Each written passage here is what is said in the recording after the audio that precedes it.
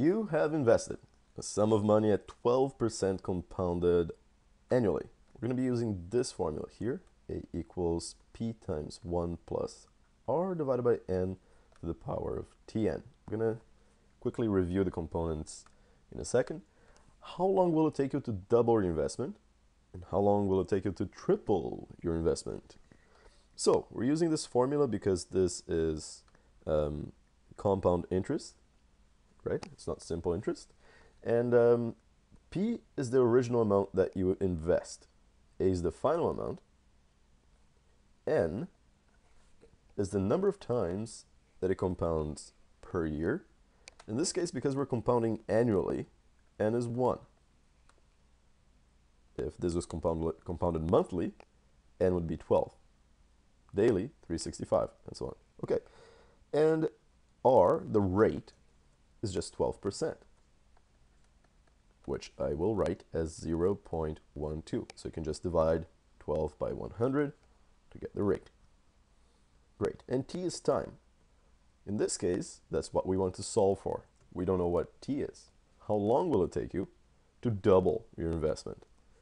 But we don't know what P and A are, do we? Well, we do. For the first one, for the first question here, how long will it take you to double your investment? It doesn't actually matter what investment is. I'm just going to say that it's $1. And if P is $1, A is $2. That's it. So here we have 1 plus 0.12 divided by 1. Anything divided by 1 is just the same thing, so I just don't even need to put the 1 there.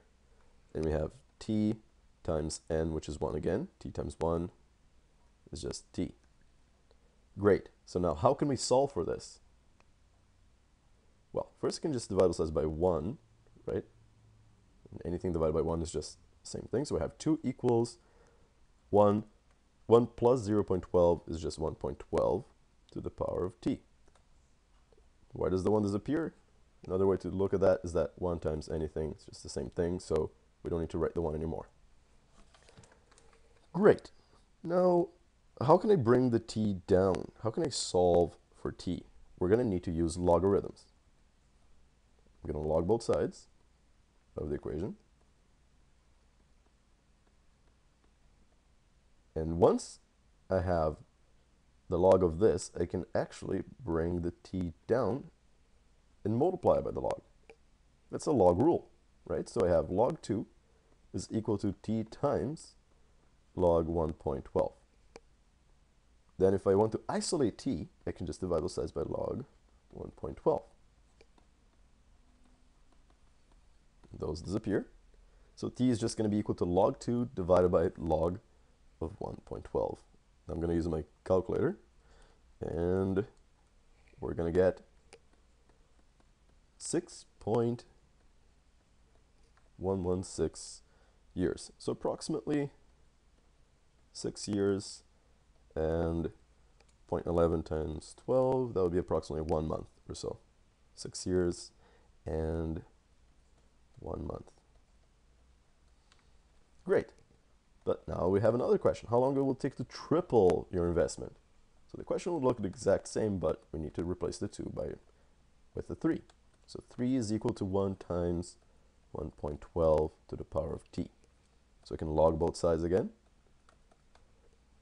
Log 1.12 to the power of T. Then I bring down the T. So I have T times log 1.12 equals log 3. Then we divide both sides by log 1.12. Those disappear. So T is equal to log 3 over log 1.12. Just plug that into the calculator, and we have 9.69 years. Now we're gonna have 9 years, and to figure out the amount of months that this is equivalent to, I'm just gonna go 0.69 times 12, because that's just the portion of the year beyond the 9 years, right? And I'm going to multiply it by 12 months in a year. So 0.69 times 12, approximately 8 months. That's it. So if you're investing at 12% compounded annually, it'll take about 6 years to double your investment and 9 years and 8 months to triple it. That's it. If you'd like to see more problems, check us out right here. Good luck.